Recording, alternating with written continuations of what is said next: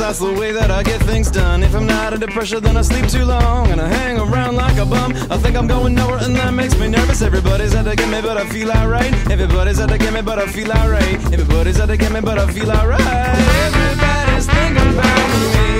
It's the little things that get you. It's the little things that get you when you weren't paying attention. It's the little things that get you. It's the little things that get you. It's the little things that get you when you weren't paying attention. I'm trying to cut down on my caffeine consumption, so when I get up, I just have one cup of coffee, and I like to have another cup of coffee with my breakfast. And on the way to work, I like to get a cup of coffee, like the kind of cup of coffee that you get with the donuts. If I never get the donut, I just have the cup of coffee. And when I get to work, I like to have a cup of coffee, because I like to have coffee when I'm talking on the phone. It usually goes cold, and I need to get another cup of coffee, and it's lunch, and I have an espresso.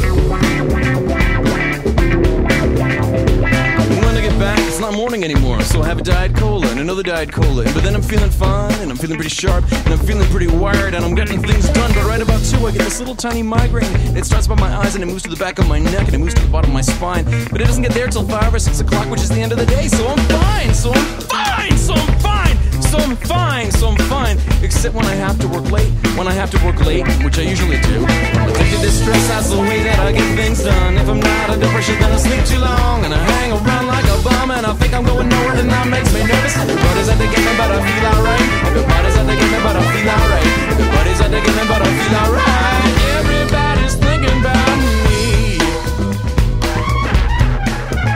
Hey, how you doing? Looking good. You been working out? Yeah, I can tell. Alright, see you later.